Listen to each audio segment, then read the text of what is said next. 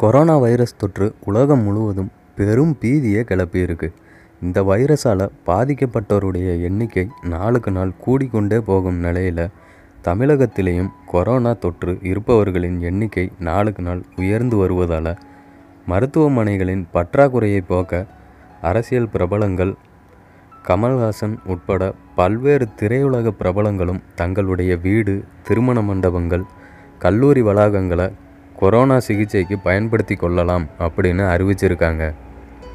மேலும் தனது திருமண மண்டபத்தை கொரோனா சிகிச்சைக்காக எடுத்துக்கொள்ளலாம் அப்படின்னு கவிப்பேரரசு வைரமுத்து நேற்று முதல்வர் பழனிசாமிக்கு கடிதம் எழுதியிருக்க நிலையில் நடிகர் ரஜினிகாந்த் தன்னுடைய ராகவேந்திரா திருமண மண்டபத்தை கொரோனா சிகிச்சைக்காக அரசு விரும்பினால் பயன்படுத்தி கொள்ளலாம் அப்படின்னு அறிவிச்சிருக்காரு.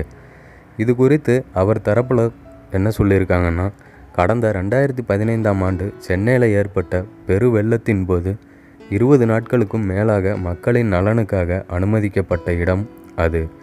அதே போல் இப்போதும் ராகவேந்திரா திருமண மண்டபத்தை மக்களின் நலனுக்காக கொடுக்க தயாராகவே இருக்கோம்.